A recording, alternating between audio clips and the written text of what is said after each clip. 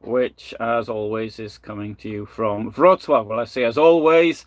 Sometimes I've been in other places, and I won't be here for much longer. So I'll be back again in possibly at the end of September or October, but I shall be shortly leaving on my summer tour.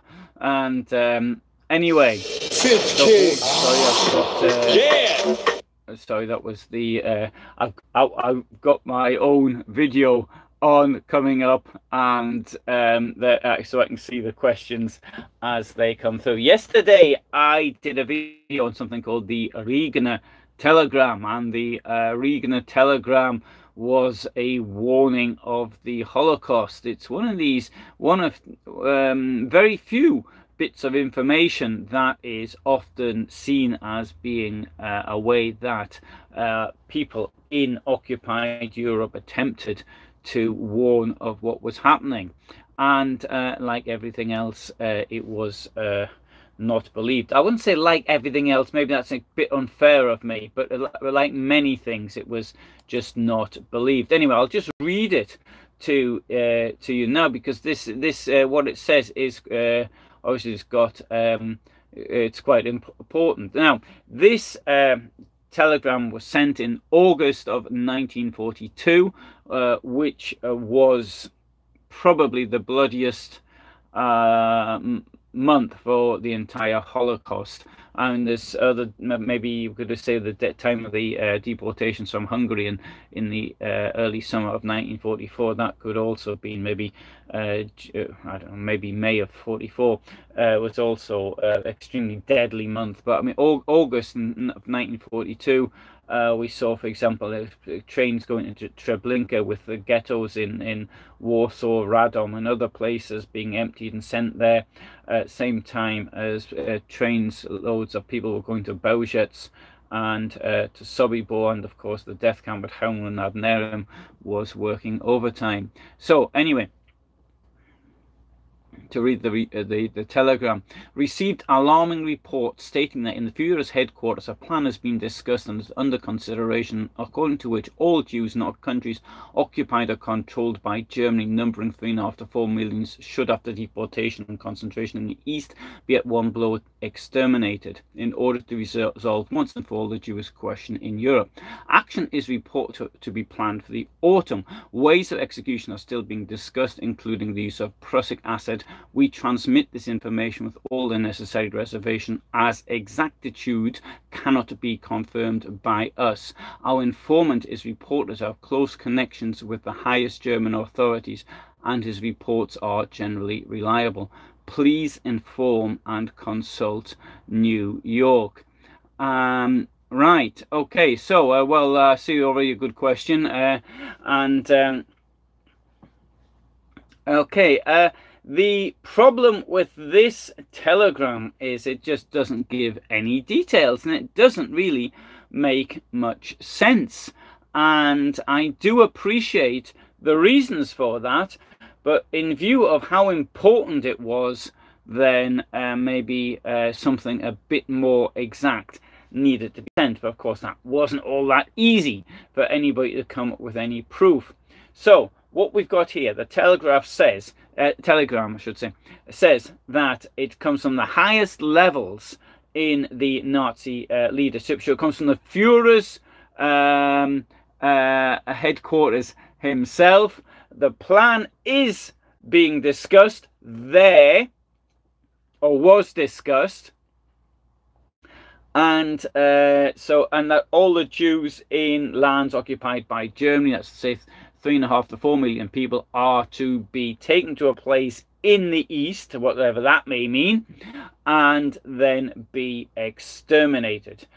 And so in order to murder all the Jews in Europe. In fact, they do use this word, the Jewish question in Europe, which comes from the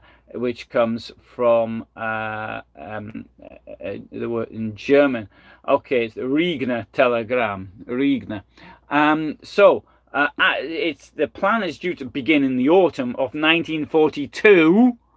So it already started. But it does say the use of prussic acid.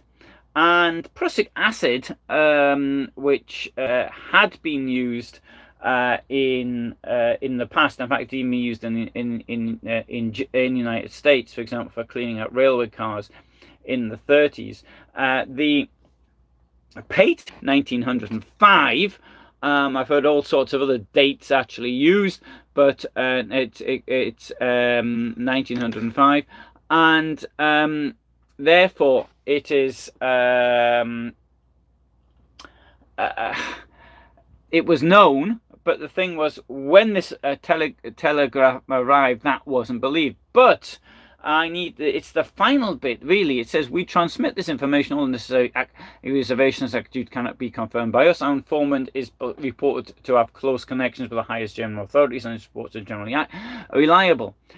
So in other words, what they're saying is that there's a plan. Apparently there's a plan, and the person who told us about this plan, whom we cannot name, usually reports in a reliable manner. In other words, that what they're saying, in the telegram itself, is saying, well, we think there's a plan, but we don't really know. It's like there's some bloke in the pub, and he reckons that this, that, and the other, and yeah. So that's at the end of the day, how did they expect people to react at the other point? So I'll just respond to this, and questions here. So it's the Regner telegram from August 1942.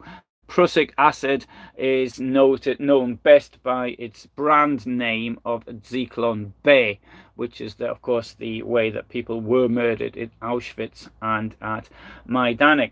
Now, the person who actually brought this information to Switzerland at great risk to himself was Edward Schulte, who was a well-known German businessman. He was so well known that when the Nazis were attempting to seize power in February 1933, he was invited to contribute, along with 23 other German business leaders, to the Nazi election fund. And so there was a meeting. It's often called the secret meeting at Goering's place. It was organized Goering, von Papen, and others, and the head of the Reichsbank, and the idea was to get the cash to make sure that the Nazis had enough money to see them through the election campaign for March 1933, and then Goering promised that the well, he didn't promise exactly, but he suggested that this would be the last election for some time, maybe even for 100 years. And so anyway, there were a number of concerns that actually paid up. They're mainly people in the mining industry. Anyway, I did a separate video on that. But the hub of business life, I would have to say, in Germany was probably Dusseldorf, or at least the Ruhr area. It wasn't Berlin. Berlin was an administrative center. It was a historic, or is a historic capital. Even today, it's even less of a industrial center than it was then. The industrial might of Germany was in the west. And the Edward Schulte, who gave this information, he'd had quite a business career, and he came from quite a wealthy background. But because he had an accident, was one of these mine carriages to have on mines, and that sort of ran over his leg, and as a result, he only had one leg. His foot had to be amputated, and then he had to take off the part of his leg as well. I don't understand the medical bits to this one, but he didn't fight in World War I. And age 25 in 1916, he was in charge of fats production for the German War Office. So I mean, that's quite a major achievement at that age. He was running Sunlicht, the washing up, well, now it's best known for washing up liquid, but then it was a soaps company that was based in Mannheim, which is near Frankfurt, to the 300 kilometers to the south of Dusseldorf. And so he had quite a major career in the company he was then managing director of. They had huge holdings, mining. He was above all his interest in the zinc mining, which was from here from Wrocław. This is where he was then, by this time of the Second World War, he was based here, and zinc mining was in Silesia. And so that was how he got to find out. So I've just got an explanation here from the Holocaust Encyclopedia. The Regner telegram was a short message sent from Switzerland to the governments of Great Britain and the United States in August 1942. Well, if that's what the Holocaust Encyclopedia says, it's wrong. And you can I'm surprised that the Holocaust Encyclopedia actually says that, because all they had to do was to read it, and it clearly is not sent to the governments of the United Kingdom and United States. The Regner telegram was sent to a British member of Parliament called Sidney Silverman. He was a Labour member of Parliament. He'd been in Parliament since 1935.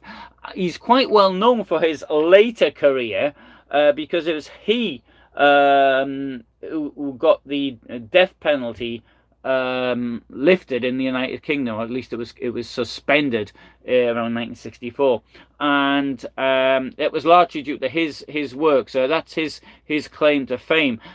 He was also involved in the campaign for nuclear disarmament, which I don't know if he's one of the founders, but he was noted for that. Of course, that's given what happened in the Second World War. He had been a pacifist in the First World War, and in the Second World War, in fact, he went to prison. He was in 3 prisons: Belfast, Norwich, maybe, I can't remember, and another one, I can't remember which, but he was from Liverpool. He was born in 1895. His parents came from Iași in Romania, and they must have been quite impoverished, but his father was a tailor. But having said that, he managed to go to university, which was himself. He obviously got money for he got a stipendium. It's not English. What's that? He got a grant, and he was able to go to university. So from that point of view, he'd been quite fortunate. Managed to pull his way up, work his way up. And I suppose his father was also quite a good draper, because he did manage to make himself and his presence felt in Liverpool. The other part was not the other 2 telegrams were sent. The other telegram was sent to the United States, but this one was delayed. The reason why it was delayed was because the American embassy or consulate, I should say, in Geneva wasn't happy about passing on messages for Gerhard Regner, and so this one was sent to Stephen Wise, who was a rabbi, and he was the head of the World Jewish Congress, and as such he had friends such as Mr. Frankfurter, forgotten his first name, it'll come back to me, who was on the Supreme Court of the United States, and thus knew Roosevelt. Now, what's important about this is the fact that first of all, it's the attitude of the United States, but also when it goes to when it actually gets to the United States. In 1933, there had been major protests in the streets in New York and in other places, including big fights between Nazis and anti-Nazis, because the American Nazi Party had quite a lot of say. And the strange thing is that by 1942, when the Holocaust is actually taking place, Frankfurter, for example, he obviously brought this telegram to the attention of Roosevelt, or at least that's what we assume. But when Jan Karski, who was a Polish courier, and Karski had been in the Warsaw Ghetto. He visited it. He saw what was happening there. He also saw in a transit camp in Izbice. It was often said he claimed to have been in Bełżec, but clearly it wasn't Bełżec. It was Izbice. And he saw what was happening with these deportations in August of 1942. He made it to the United States, and when he was talking to Frankfurter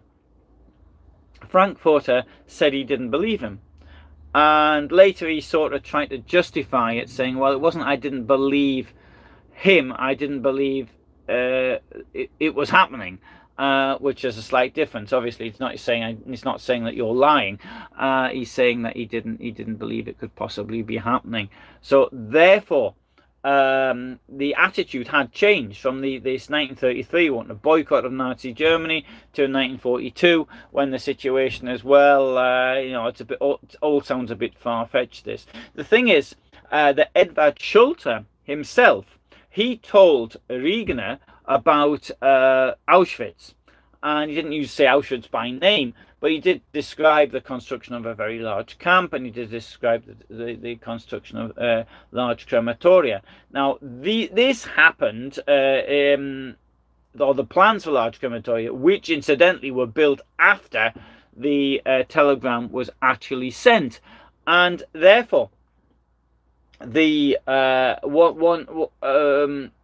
information clearly is correct, but Regner didn't want to be seen to be exaggerating what was happening at all. So Regner was very delicate in the way he actually did it.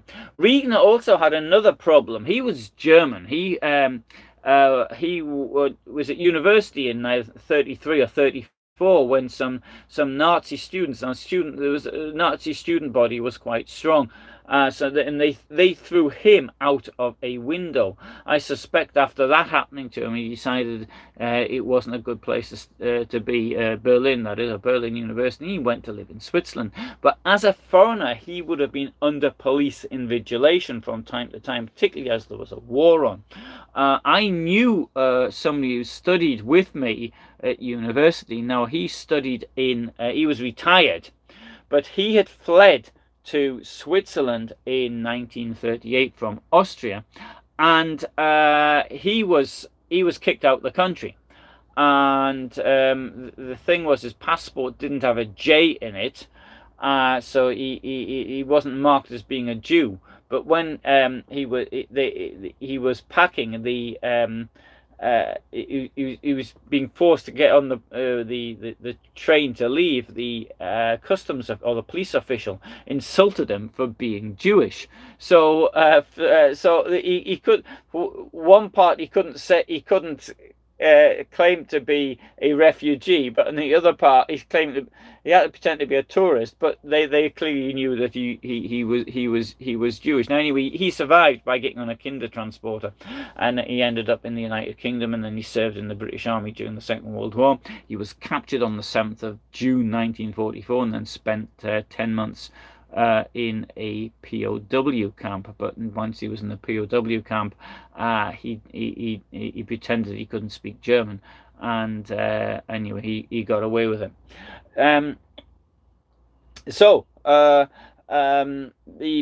I think the question about the Regner telegram is that I can understand what the Allies and what they're going to do. They've got this telegram. What do you want us to say about it?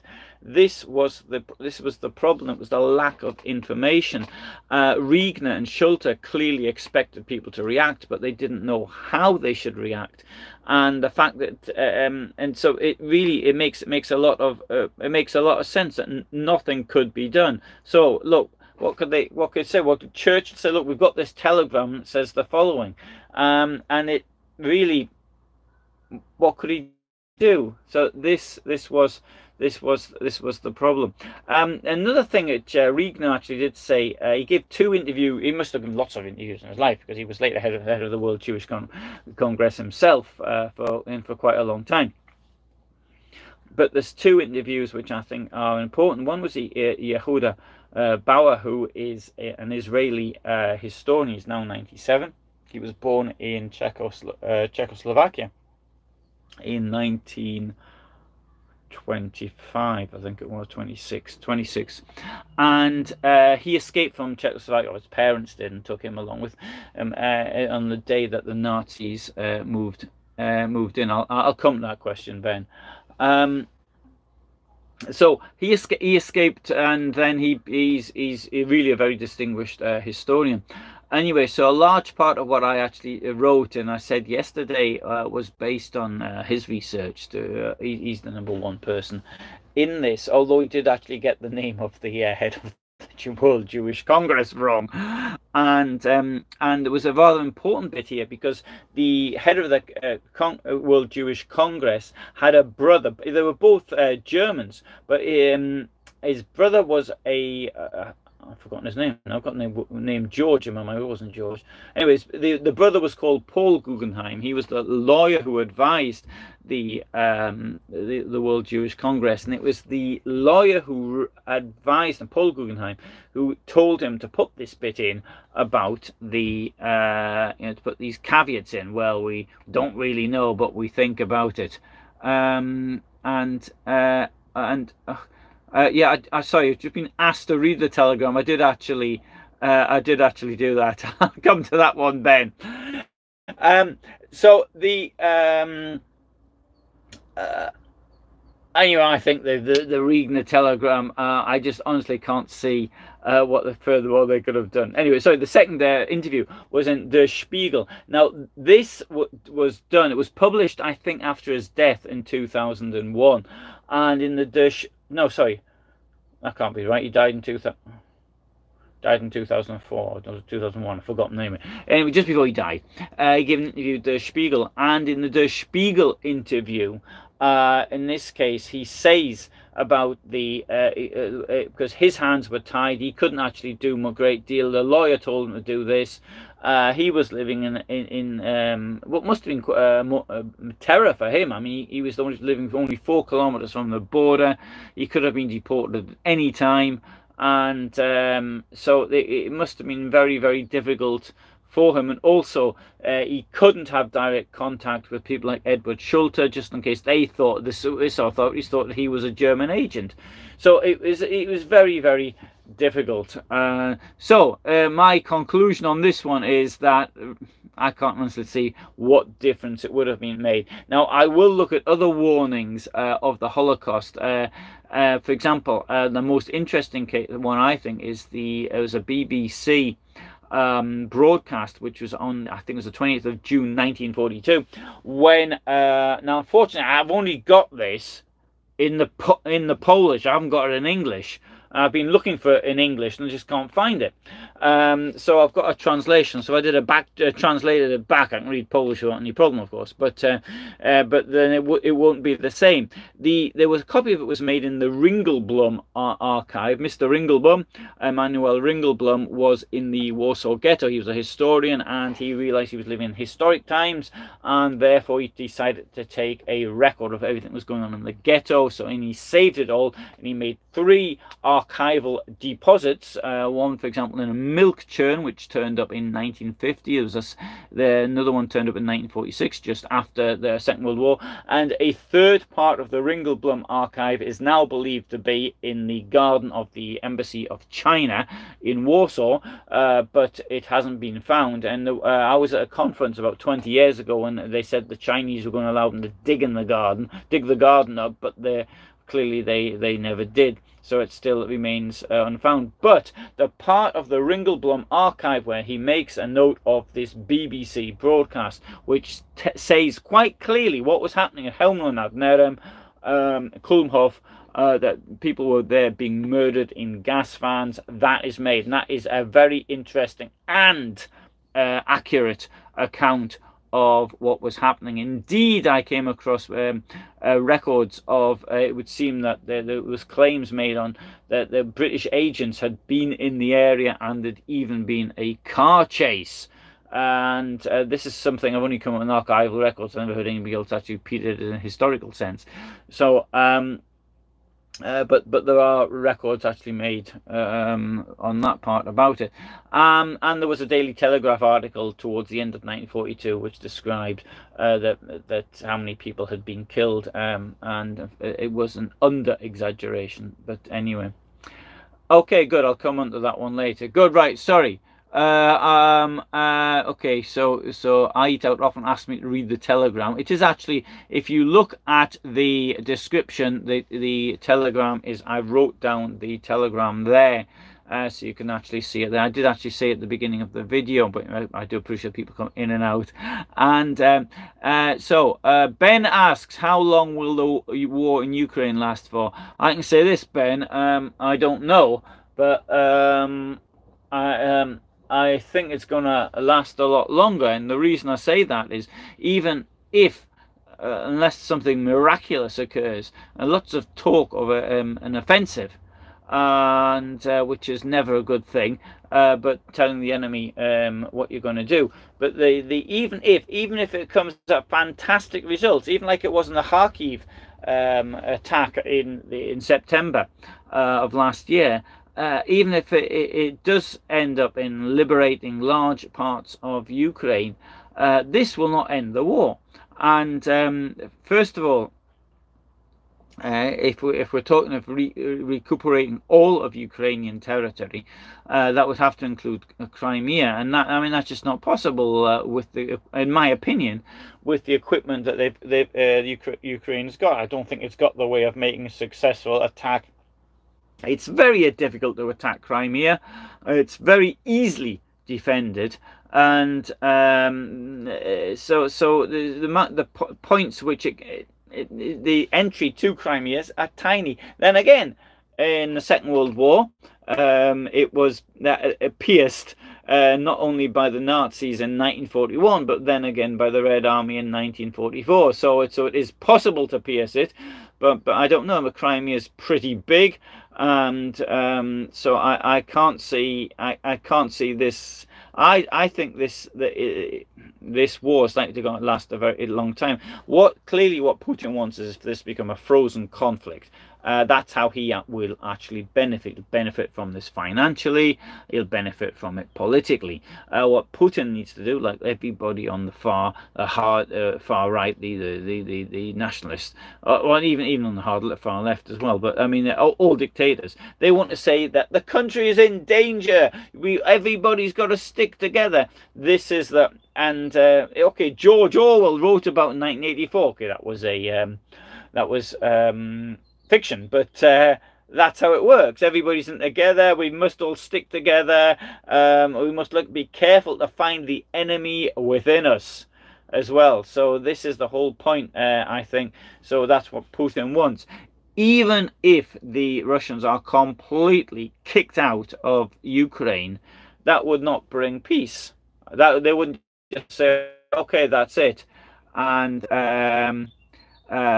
so anyway, so I think that this is like to last a very long time, unless Russia is liberated, and the only people can do that, I think, are the Russians. I think it's a bit unrealistic to expect the Ukrainians to liberate Russia. I do appreciate now there are openly Russian units in the in Ukraine have shown themselves, but I mean I came across Russians more than a year ago in Ukraine, so I think there it was pretty obvious, but outside not so much.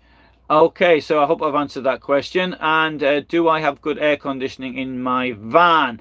I don't have air conditioning in my van at all. I have got like a thing which humidifies the air. You use water, you put water in it, and the water goes on when it gets really hot. But quite honestly, it's not necessary. I've got a fantastic above me big window, and so if I want anything, there's a window here on this side as well. And if I want to sit with a breeze, I open the window beside me. And it's got a mosquito net, of course, there, and it's got a mosquito net above it as well. I can't yet open the door. The door needs... Sorry, I can open the door. I can't leave the door open. It needs a little bit of work doing on it to make sure it stays open. So Anyway, that's my air conditioning. It's better to use fans. Now here I'm on a campsite. I've got access to 230 volts shore power. But if the thing is this, you're having air conditioning on in a motorhome, you can only, how are you going to power it? And the batteries, I mean, I've got quite a lot of battery power in here. I've got, because I need it obviously for computers and all the rest of it. But if I had the air conditioning on it, then it wouldn't last very long. So anyway, I hope that's answered that question. Yeah, right. So well, thanks very much for listening. That was, I'll do another Ukraine war thing because there's a couple of things I want to talk about. I really want to talk about Belarus, and a number of things have happened there in the last few days. And as I actually read the Russian press, I think I might have one or two things to say which haven't been said elsewhere. I do try to say things which are original. I don't want to actually come on the internet and then so just repeat something that somebody else has already said.